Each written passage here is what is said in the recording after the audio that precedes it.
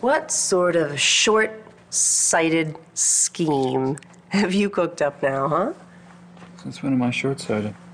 You will be if you lie to me. Good, you are home. Here. What's this? A box. Well, yeah, I can see that. What's the occasion? Christmas?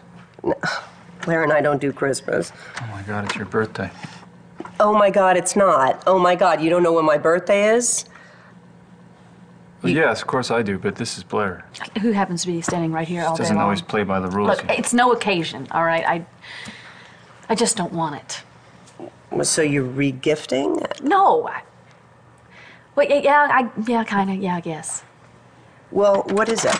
I don't know. You don't know what's in the box? Whatever, I don't want it.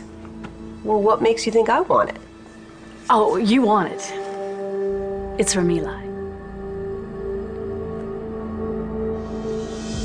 Blair, crazy. It could be a bomb. It's not a bomb. Radioactive. Todd. It's fine. The police checked it out. Well, by all means, let's open it. The house where I live with my wife and my daughter. Eli left this for me? Well, actually, for me. So you're here to pawn it off on us?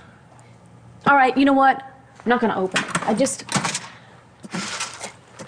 As my attorney, if I were to open it, what should I do if there's something in here that implicates me? Eli's dead. So I'm safe. Legally, yeah, but you know that already. Blair, you don't need a lawyer to tell you what to do. You need a friend. You're asking advice from Taya? That's a first. Don't be mean. No, that's why he belongs with you, Taya, because you can handle him. You know, I take that back. Nobody can handle you, Todd. I'm out of here. No, Todd, don't let her go. Come on. Get out of my way. Yeah, I have to follow orders. Blair, listen, I'm glad you came. We have all suffered because of Eli. Hell, we still are. I can't take an aspirin without opening a whole new bottle. And then even at that point, I'm afraid someone's tampered with it. I'm afraid to open this stupid box. I should have just thrown it away. But you had to come all the way over here to figure that out. I think you should open it. You do? Yeah, I mean, you'll always wonder, won't you? But what if... What? Well, this is Eli we're talking about. I mean, no telling what's in the box. I thought you said the police checked it out. They did check it out.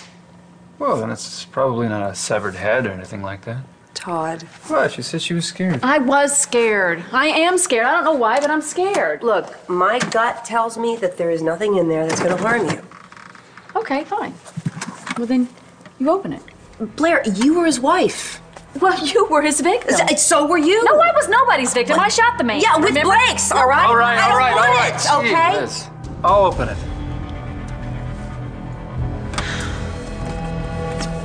Okay. What are you doing? Todd, don't be No, ridiculous. I have a key, dummy. Well, don't you want to see me smash your box open? Huh? Kinda. All right. On the count of 3. 1, 2. 2. Now.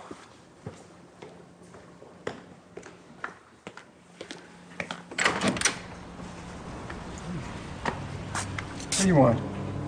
A murderer, you know one?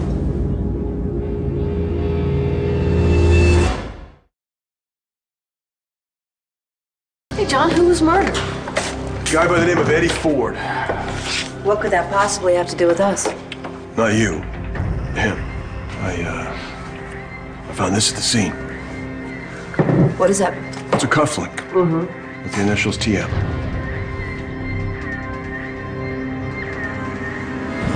Found this at the scene. What is it? It's a cufflink. The initials TM. What does it have to do with me? I'm not sure cufflink. We found it at the Minuteman Motel in the room where Eddie Ford was murdered. Okay. Hang out at the Minuteman. I was nowhere near your murder scene. This is yours, though, isn't it? You are under absolutely no obligation to answer any of his questions, Todd. For the record, I think as his wife, I would recognize his possessions.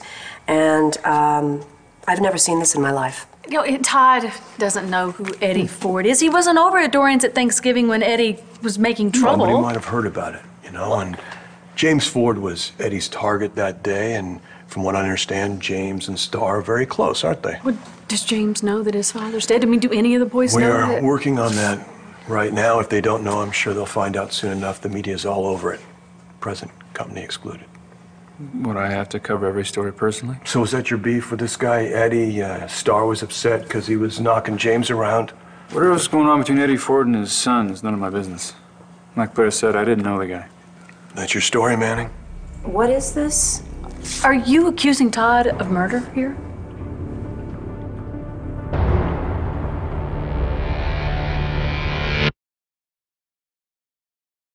Look, I'm just asking a couple questions They're here. questions that make it sound like Todd's a murder suspect, John. I'm sure Todd can clear this whole thing up, right? Where were you last night? I was with my wife. All right, well, now we're getting somewhere. The whole night? You're basing a lot on one cufflink, detective. No, I'm just following the evidence. If the T and the M stand for Todd Manning and was found at the scene, I gotta come talk to you. You should be concentrating on other suspects. In fact, I have a couple names for you. You really think you're going to find the mate to that cufflink amongst my husband's possessions? Well, if I don't, he's off the hook, isn't he? Unless he's got something else to hide. Detective McBain, you know damn well you're not conducting a search here without a warrant. Yeah, I know.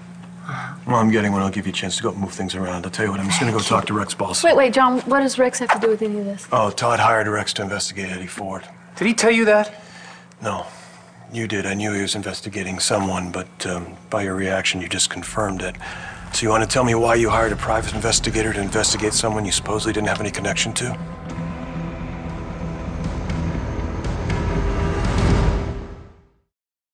Don't you get over yourself, John. I never said that I hired Rex to work for me. You did.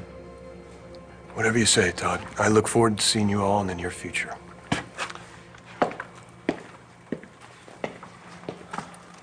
Okay. You want to tell me what's going on here?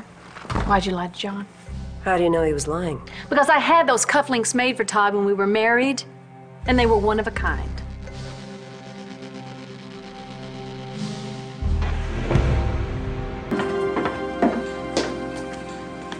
That's weird. I forgot you gave me these cufflinks, Blair. You forgot. I haven't worn them in some time. Found the other one upstairs. That explains why I didn't know about him. But it doesn't explain why you, lied to John. It wasn't a lie. It was an oversight. And was it an oversight when you didn't admit to having hired Rex to investigate Eddie Ford? Because, I happen to know differently. Wow. That's 2 for 2, Todd. So why don't you tell us what else you're lying about?